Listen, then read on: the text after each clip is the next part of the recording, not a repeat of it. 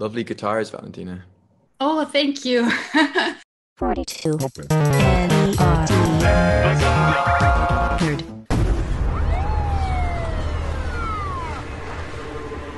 Ehi! Stai bene? Gesù.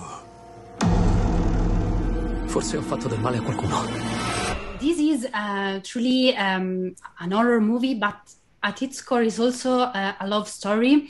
Your character wants to sacrifice himself for a child. So, do you think that love, that being ready to offer themselves for others, it's really more powerful than any demon? Yes, I do think it is very powerful. And I would think it's more powerful than demons because unfortunately I don't really believe in demons. I'm very cynical and scientific and boring.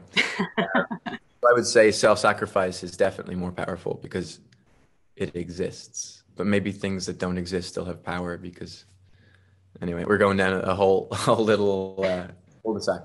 But yeah, although self-sacrifice can also be bad and unnecessary as well. So it's a complicated question.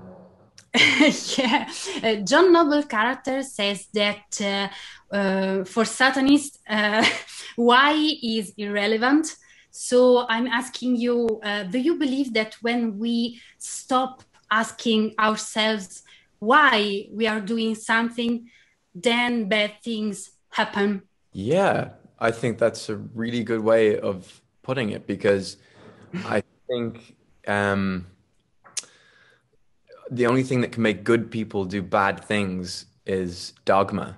You know, whatever, it's unquestioning. We do this because we do it. So, yeah, as long as you're always being scientific and cynical and boring like me and saying why are we, then you probably won't do too many bad things, but you also probably won't get many things done because it's a very slow and labored process. But yeah, I think we got to ask why more often. Why do we do things? In what arena? I don't know. All arenas, I guess. Thanks to this movie, now you have seen really weird stuff and you know all the tricks and the secrets behind those scenes. So, what scares you now when you watch a movie? So, yeah, you see all the tricks behind the scenes, what they do, what they make the blood out of, how they spray down people and put veins with just paint and everything. It's incredible what they do. The makeup team are so brilliant in this. Um, but I wasn't scared of horror films for about 5 years before, or maybe more, because I watched a lot of horror films when I was a kid.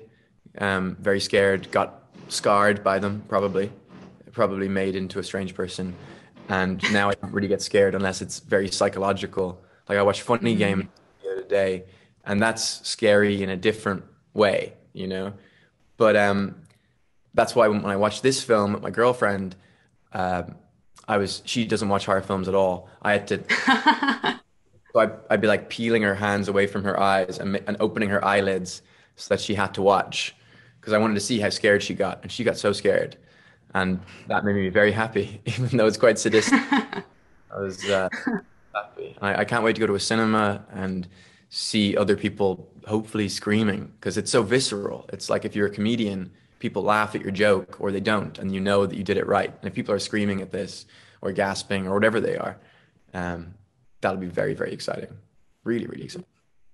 So now she will have nightmares thanks to you. So good job, good work. I've got nightmares and headaches before, so Yeah, thank you so much. thank you so Thank much. you.